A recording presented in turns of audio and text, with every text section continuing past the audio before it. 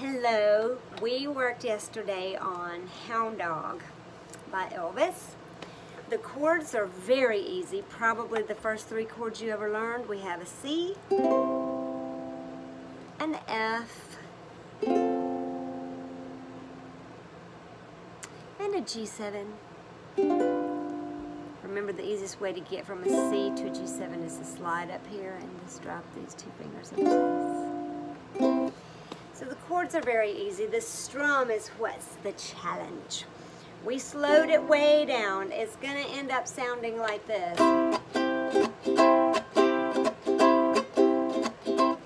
We slowed it way down and figured out that the motions are down, chuck, whoops, sorry, down, chuck, up, chuck, up, down, chuck, up, chuck, up. So try it with me, just one rotation of it. Ready? And down, chuck, up, chuck, up. And you can rewind it and do that as many times as you want. Now I'm going to do it 4 times in a row. 2, ready, and down, chuck, up, chuck, up. 2, 3, 4. So you practice, if you think of it that way, if you really need to know exactly what the hands are doing, start off slowly and then kind of build it up. Another way to learn that strum is just to play along with it. So I'm going to play a few times through right now, the fast version, only on the C chord. 1, 2, ready, go.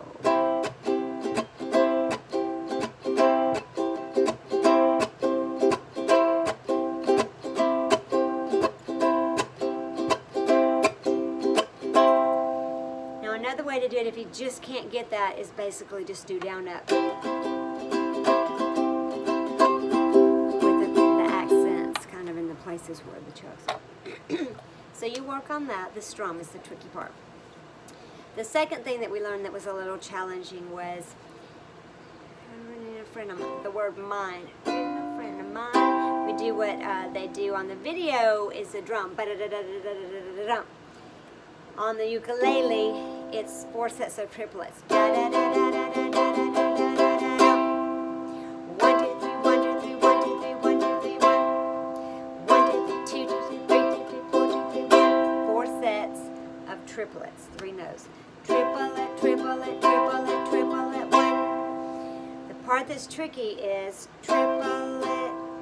Sometimes you're coming up on what feels like should be coming down. Triplet, triplet, triplet. So your hand actually has to do what we've worked so hard not to do. This whole time I always say hand needs to be moving down on the strong beat, on the down beat. Triplets, a little different. Sometimes they come, the strong beat is when your hand is going up. So the way all of that looks is beginning of the song on a C. 1, 2. Starts with just the chord. And then we sing, ain't nothing but a hound dog, crying all the time. Ain't nothing but a hound dog, crying all the time. Just ain't never caught a rabbit and he ain't no friend of mine. You see it? I kind of missed one of the chords. Let's try it again from the beginning. 1, 2, ready, just the chord. We sing, ain't nothing but a hound dog, crying all the time. F, ain't nothing but a hound dog. Back to the C, crying all the time. G7, ain't nothing but F and A. Here's the main thing is we end on the 1 together. So if you get that works, or if you get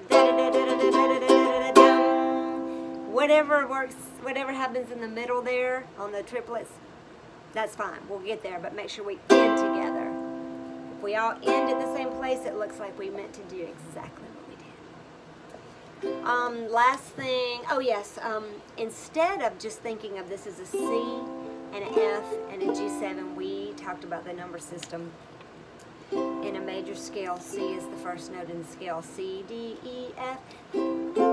F, F would be a 4. And then C, D, E, F, G would be a 5. So instead of calling out C, F, and G7, I was calling out 1 to a 4, which is the F, back to a 1. You see? And then the G7 I call a 5, 7. Back to a 4, which is the F. The reason why you might need to use that is if we were in a different key, you could still play the chord progression.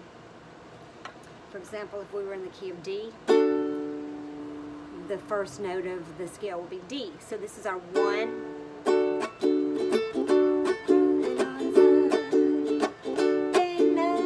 We know it's a 4, not necessarily an F this time, but it's a 4.